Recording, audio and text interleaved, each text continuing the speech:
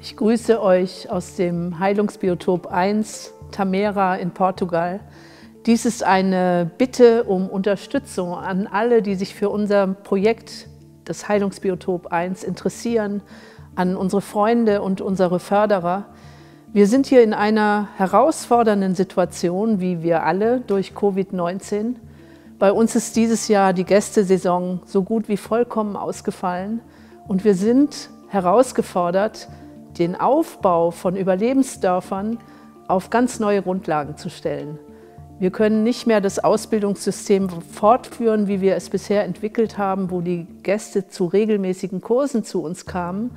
Und gleichzeitig fordert uns die Weltsituation so heraus, noch einmal ganz neu zu überdenken, welche Informationen haben wir weit genug entwickelt, um sie dann auch in die Welt geben zu können, an die Orte, wo sie dringend gebraucht werden. In diesem Sinne arbeiten wir hier alle kräftig an einem neuen Masterplan. Und jeder, der uns unterstützen kann, möge das bitte tun, damit wir ganz auf unsere Arbeit konzentriert bleiben können. Ihr wisst, dass wir am Aufbau einer Schenkökonomie sind, die wir beispielhaft setzen möchten, auch für eine Region. Und in diesem Sinn ist dies eine erste Bitte. Wir geben, was wir zu geben haben, in die Welt. Und wenn ihr uns geben könnt, nehmen wir es dankbar entgegen. Möge dieser Aufruf eure Herzen erreichen, dass ihr Lust habt, uns zu unterstützen.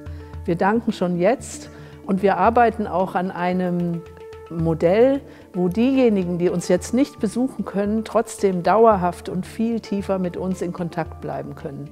Wir freuen uns auf eine weltweite Vernetzung und Kooperation im Namen der Heilung dieser Erde und im Namen der Entwicklung von Modellen, von autarken Energiemodellen, wo wir auf die Ernährungsfrage, auf die soziale Frage, auf die Gründung von Schulen, auf alle diese Themen, auch auf das Thema Heilung, wirklich fundierte Antworten entwickeln können, die auch in der Welt dann angewendet werden können.